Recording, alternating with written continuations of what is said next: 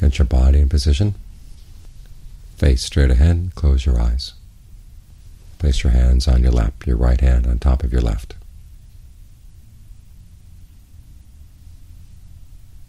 And then get the mind in position, focused on the breath. You can focus anywhere in the body that you notice that now the breath is coming in, now the breath is going out. And wherever you direct your focus in the body, allow that spot to be comfortable. It's all too easy to tense up around the spot that you're focused on, which makes it difficult to stay with the breath for long periods of time. Because getting the body, getting the mind in position, that's not hard. It's the staying in position. That's the difficult part.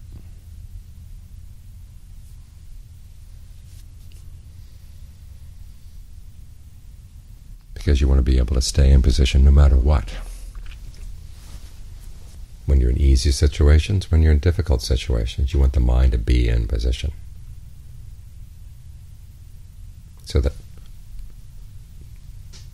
when you respond in terms of what you think and what you say and what you do, you want to be coming from a good place. That means you have to be in a good place to begin with, and not lose that good place, regardless.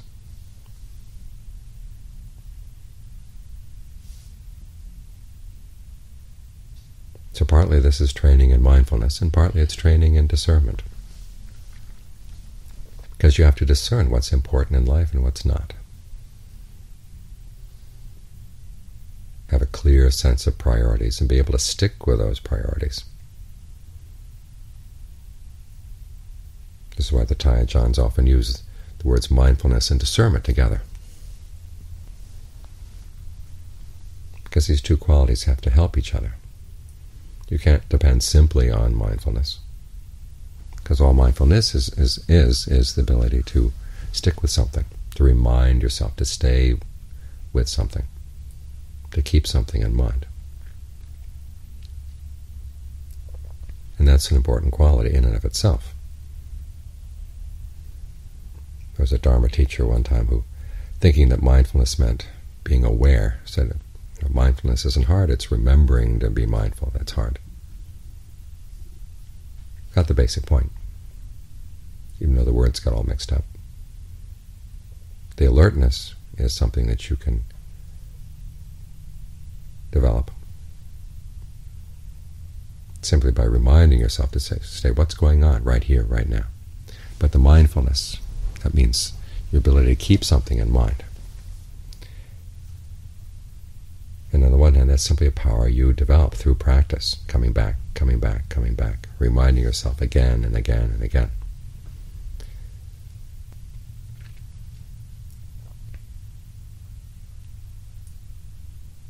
But to keep with that requires discernment, realizing that this is important, to stick with what's actually going on right here, right now, in the body, in the mind, and not go spinning off in other directions. Because we spent so much of our lives thinking about this, thinking about that, wandering around here, looking at the scenery, finding ourselves in all sorts of different places, further and further away from what's actually going on. That's because we think that that kind of thinking is important. It does play a role. There are times when you do have to plan, when you do have to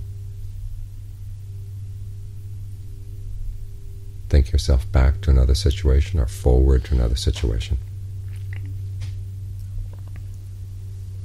But we're so used to doing that we forget the importance of staying right here. This is what discernment is about, is reminding yourself it really is important to stay right here, because this is where you're fashioning your life.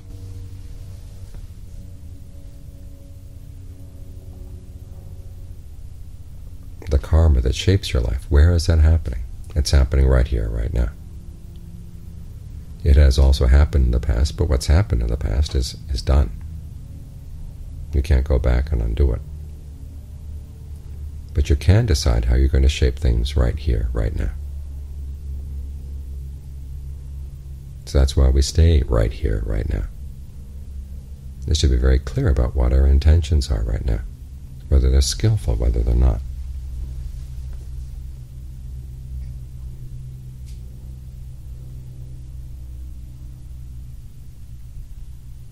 So as you practice, remind yourself it's a combination of mindfulness and discernment together that puts the mind in the right place, keeps the mind in position. It's mindfulness and discernment working together that allow the mind to develop concentration. We often hear that concentration comes first and discernment comes next, or concentration should be followed by mindfulness practice, or there are alternative different kinds of practice. But that's not how the Buddha taught things. Mindfulness leads to concentration, concentration then develops mindfulness. Discernment helps lead to concentration, and the concentration helps develop your discernment. These qualities are all meant to go together, to help one another along. The Buddha didn't have alternative methods of, say, a mindfulness track and a concentration track.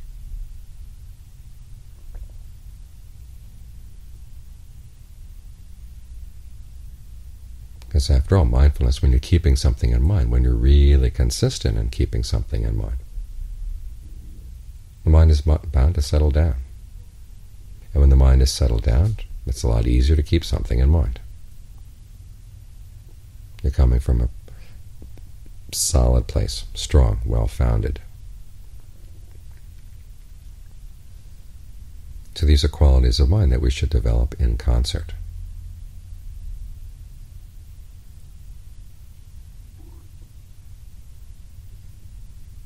Keep reminding yourself to stay with the breath. Allow the breath to be comfortable. Not simply because it's a nice place to be in the present moment, but you need a good solid place to stay. And there's no way you're going to stay if things are uncomfortable or unstable.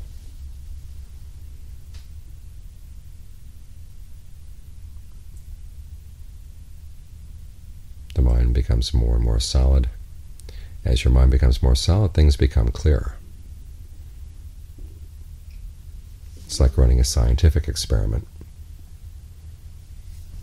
You want your equipment to be placed on a good solid table, a good solid foundation, so that the readings they give are going to be reliable. If they're wobbling around, then of course you're going to get wobbling readings.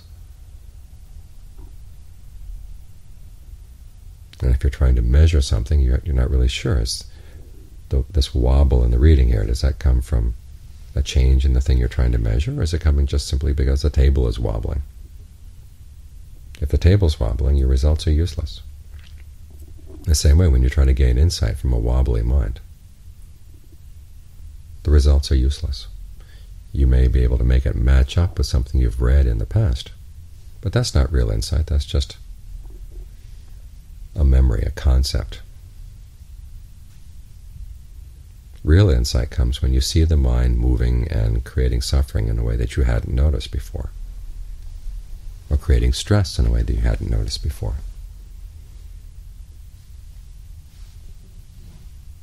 And sometimes what you notice will fit in with what you read, and sometimes it won't. Because after all, a lot of insight is going to be surprising. Seeing yourself creating suffering in a way that you hadn't really even imagined was going to be suffering, or you've been doing over and over and again so many times that you hadn't really noticed it.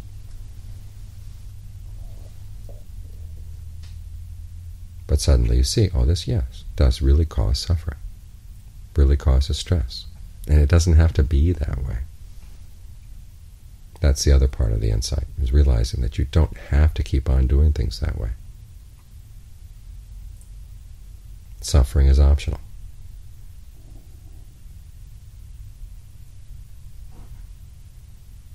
The stress of aging, illness, and death, that's built into our human lives. But there's a layer of suffering on top of that that really doesn't have to be there. We add it simply because we're unskillful. We don't notice what we're doing.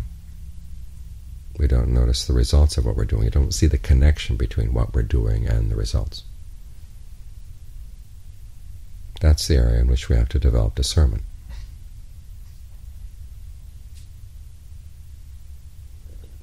So these qualities, mindfulness, concentration, discernment, have to go together.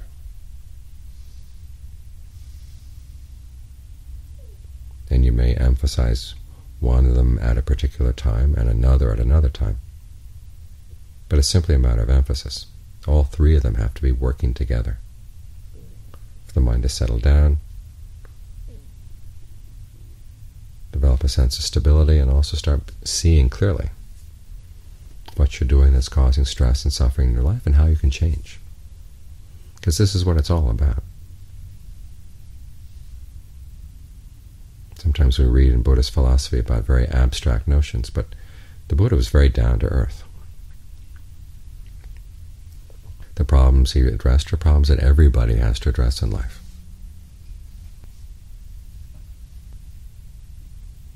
We're born into this body that ages, grows ill, and dies.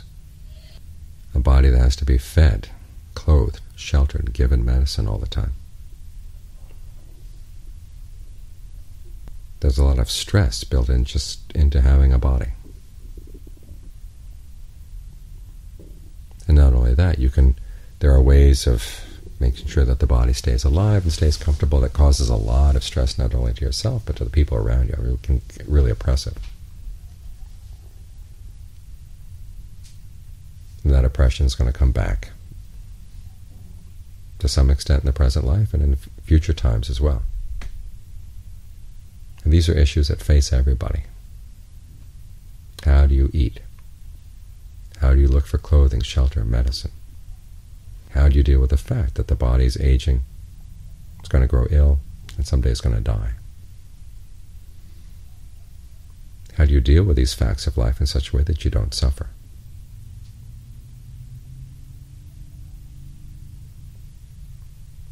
So that you're being more skillful, more harmless in your consumption of things. That you can be more careful about how you act and how you think, so that the way you think doesn't keep piling more and more suffering, more and more stress on the basic stress of the body. These are the issues that the Buddha has us address. They're not far away. They're actually so close that we often overlook them. So we want to get the mind right here, right now, all the time, so we can see these issues that are right here, right now, and learn how to deal with them in a skillful way.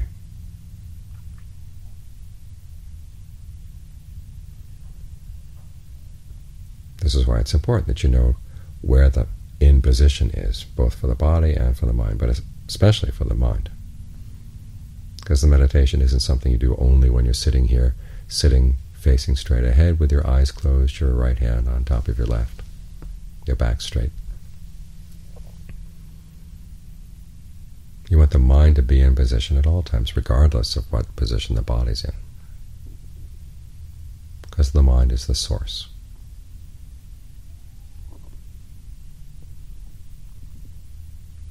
The body may be part of the problem, but the real root to the problem, the real reason for why the mind is suffering, comes from within the mind itself. And in order to see that, you have to be very mindful, very concentrated, very discerning.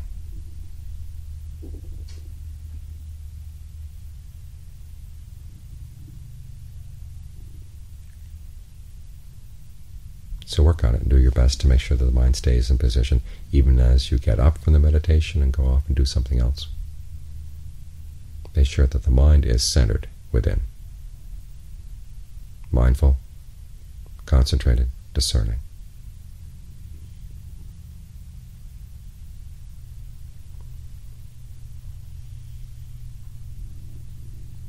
Because it's only when those qualities are working together that they can give their full results.